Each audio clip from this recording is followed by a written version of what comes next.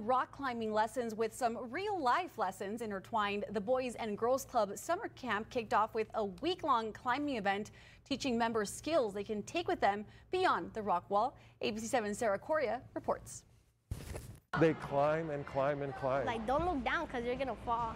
You just have to take that leap of faith. The Boys and Girls Club of El Paso invited over 130 kids for a week-long climbing event, teaching them the basics of rock climbing and keeping them active for the summer. The age we live in, where kids are really quick to be on their phones and text and not engage in conversations and want to stay inside and only play video games, that's not good for kids. That's not productive. If you weren't in the camp, what would you be doing at home? Watching TV.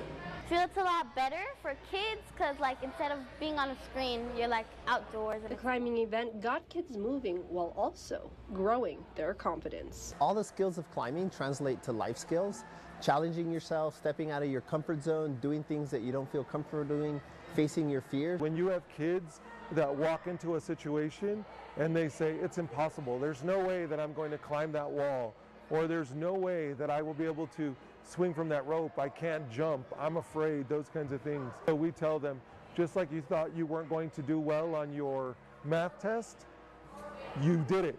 Just like you thought you weren't going to be able to climb the wall, you did it. So when you bring young kids and you start exposing them to that, it translates really well to real world life applications and real world life environments. And it's interesting to see the kids that in the beginning are a little timid and a little uneasy, and yet once they start doing it, they love it and they feel that success. I went 2 times actually. I need to like get the strength and then I can come back and try it again. Only 1 week remains for the Boys and Girls Club of El Paso summer camp, but that doesn't mean their mission ends there, with a goal to continue inspiring and helping children grow.